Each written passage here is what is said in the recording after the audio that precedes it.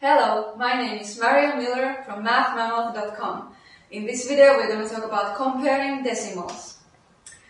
And I wrote a question, which is more, this or this decimal? If we read it like many people read them, it would be 0.04 or 0.016. Which is more, 0.27 or 0.3? I chose these because many children, if they have a misconception of decimals, they might look at just the digits after the point and read it as, okay, 27 something and 3 something. They might think of these as numbers that are on the other side of the decimal point and say that, hey, 27 is more than 3, so this must be more than that. Or here they might think, well, there's 4 and 16 is more. So that's a misconception that we teachers have to battle and explain to them in some way so they don't get this misconception. I want to use place value charts. Here is a place value chart. This is hundredths place, tens place, ones place, tenths place, hundredths place, and then thousandths place. I wrote two numbers here. These are whole numbers, 462 and 468. Now, to compare them, we look at the biggest place value unit here. We look at the hundreds, and they both have 4 hundreds. These numbers both have 6 tens.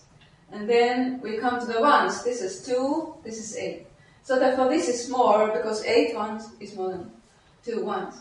The same principle is used when comparing decimals. And I'm going to write these two decimals here in this place value chart. I have my decimal point ready here right after the ones place. So 0.04 is 0.04. It is 4 hundredths. And the other number is like this. Now when we compare, starting with these units, going over to the right, we see that they have the same amount of hundreds, same amount of tens, none, same amount of ones, same amount of tenths, none. And then here, this number has more hundreds than this one.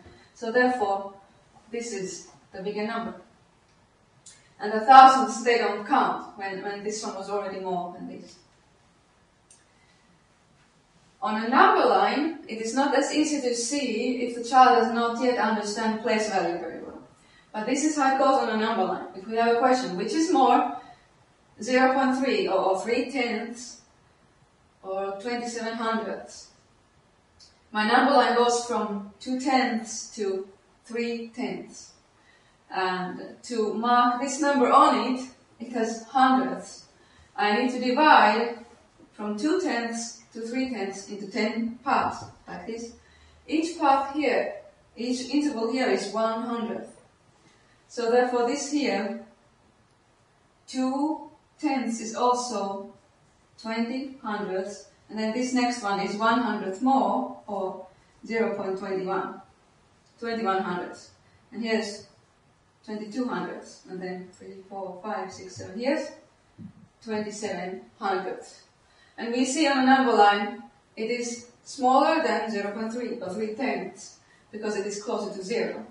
Any number from here, we look from here, and any number more to the right is more, or a bigger number. Let's use the place value charts also to figure out which ones of these numbers are greater. I have here 6 tenths and 6 hundredths. 0.6 goes like this on the chart, and then 0.06 goes like this to the chart. And now you look at the ones, they have the same amount of ones. And they don't have the same amount of tenths. This one has 6, this one has none. So therefore this is bigger. Okay, here is 0.80, 0.800. Now again, a child with a misconception might think that, well, 800 surely is more than 80, right? Writing this here, 0.80 or 80 hundredths. And then this one, which is 800 thousandths. We see that they are actually equal. They have the same amount of ones, same amount of tenths, same amount of hundredths, and same amount of thousandths. 0 here and none here, or 0. When it's empty, it's none or 0. Here, I'll write 5.001 and 5.01. A child with that misconception again might think these are equal because it looks like 1 and 1.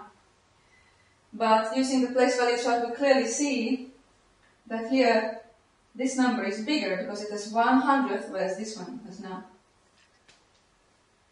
Lastly, I write 6.65, and then this other one, 6.605. Which one is more? They have the same amount of ones, same amount of tenths, but this one has hundredths, this one does not. So 6.65 wins, and it's great.